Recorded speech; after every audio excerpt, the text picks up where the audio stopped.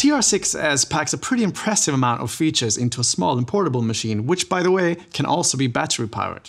And just like its bigger brother, the TR-8S, it has 3 completely different ways of generating sounds. And lastly, it has all of the user slots and all of the sounds of the TR-8S. Now let's start with a recap of our sound engines. At first, of course, we have ACB or analog circuit behavior, which is our famous component level modeling of vintage Roland machines. So this means you get the accurate sound, but also the accurate behavior of the original machine. And let's try that out at first with the TR-808.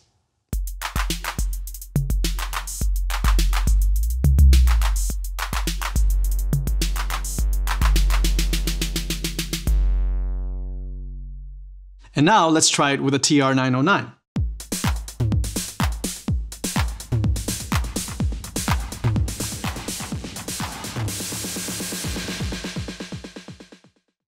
We also have our second way of generating sounds, which is of course sample import.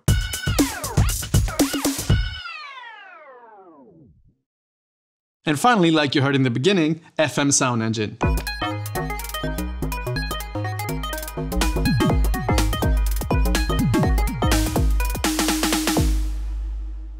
Okay, so let's have a look at the sequencer and see what that can do. Of course, it is a Roland drum machine, so we have our classic TR recorder with 16 steps, but we do have some other cool tricks as well, so let me show you that in a bit. But first I'm going to start simple by just taking a hi-hat, putting it all over the 16 steps, and then go from there. And there's my hi-hat. Now I'm going to put a couple of sub-steps in. So a sub-step is basically a re-trigger, so you can re-trigger a step up to 4 times. I'm going to put a couple of snares there. And now I'm gonna play the kick and bass, but I'm gonna do that live with these little pads here, so in instant record mode. So, there we got a basic beat going. Now let's play around with the real-time control parameters. We can go to the bass here again, and we can play around with the tuning, or the decay, or decay and tuning. And also on the control knob, I have assigned the FM More function.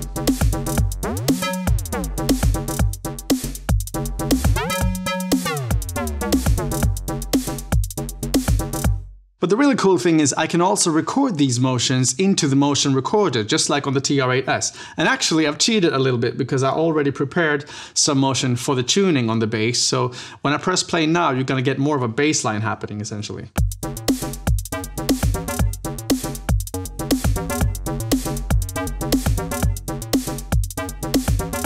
And I want to add something on top as well. I actually have this little vocal sample here.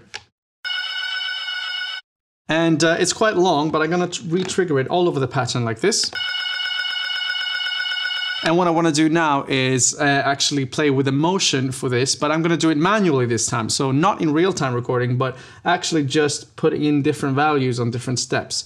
So the effect I want is to have a bunch of short hits and a bunch of long hits. So we get a kind of nice gated effect to this sample. So let's try what this sounds like. And now with the drums. And now we can also play around with the pitch shifting as well on top of this. And then that means we basically got a kind of a scratch effect.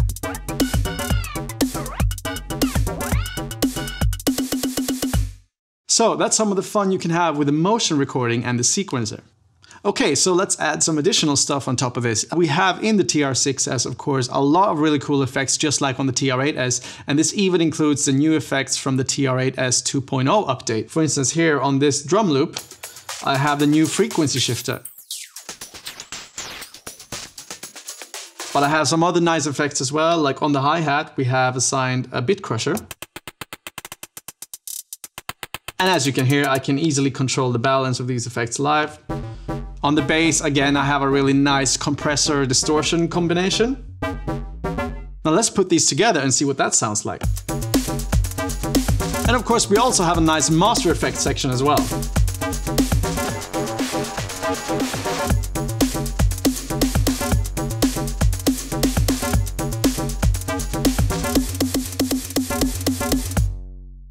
So that is a little bit about the effects, but now I want to show you also some special tricks we can do with the TR-6S in the sequencer. For instance, we have last step, which is a really cool function, and essentially it sets the last step of the pattern, but this last step is only for that specific channel you've chosen. So rather than affecting the whole pattern, you can do it on a single channel. So what this means is I can, for instance, go to last step setting and set my bass track to be 14 steps, while I keep the rest at 16 steps. So let's play that back and see what that sounds like. And now you can hear we have a whole new kind of polymetric feel to it. But my favorite special trick with the TR-6S is probably the step loop function. Now the step loop function takes one step of the entire pattern and then just loops it over and over again for as long as you hold it down. And you can do this with any of the 16 steps, but you can also do it with multiple steps in a chain. So let's check it out.